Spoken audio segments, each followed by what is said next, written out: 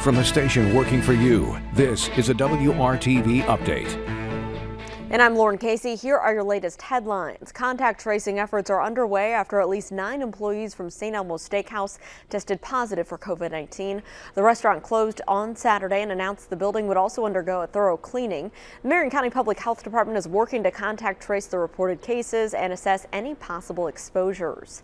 An investigation is underway this morning after a University of Alabama student died with COVID-19 following a visit to Indy for the tournament. 23-year-old Luke Ratliff attended Alabama UCLA game last weekend at Hinkle Fieldhouse. His father told an Alabama newspaper that Luke was hospitalized shortly after returning home from the game and died a few days later.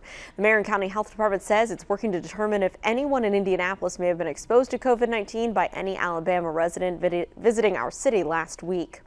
And today, IPS students are returning to in-person learning full-time. High school and middle school students haven't been in the classroom full-time in more than a year.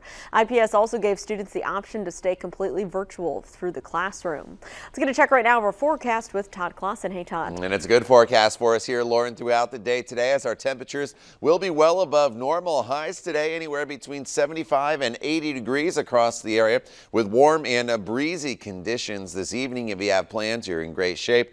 Temperatures will fall from the 70s down into the 60s under a mainly clear sky, and the wind will start to calm as well as we work our way into the evening hours after some wind gusts that could be up near 20 miles per hour later on this afternoon. Tomorrow we just do it all over again, starting in the 50s, ending in the mid 70s.